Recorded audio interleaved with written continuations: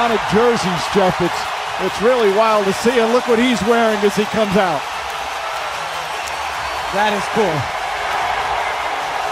First off, I want to get a shout out to the Seattle Storm for holding it down and winning the championship.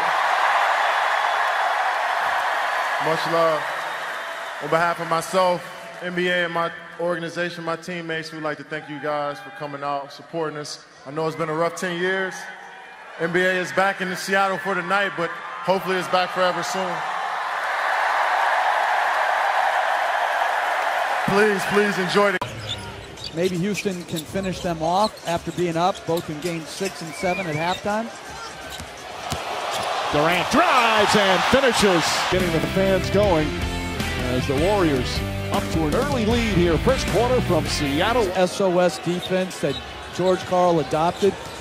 They switched a lot, and because they had great size, as Jones finishes on a dunk, they had great size at guards with Payton, Nate McMillan, that they were very disruptive. They fronted the post, and Gary Payton defensively was as disruptive as anyone you would play against in that time. A couple of good defenders right there, sitting a few seats apart. The great Bill Russell as well, former coach and GM, as Jones hit the free throw. Damian Jones looking good early. As Jeff mentioned, Jones, he's actually played in 3 times as many. Something going toward the rim. In it comes to Durant. He's going to try to win it. Good at the buzzer! Kevin Durant hits a three-pointer, and the Sonics win the ball game. Hold everything.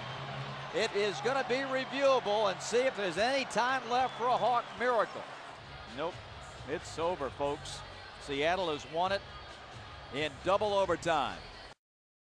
That's going to be, they hope, resolved.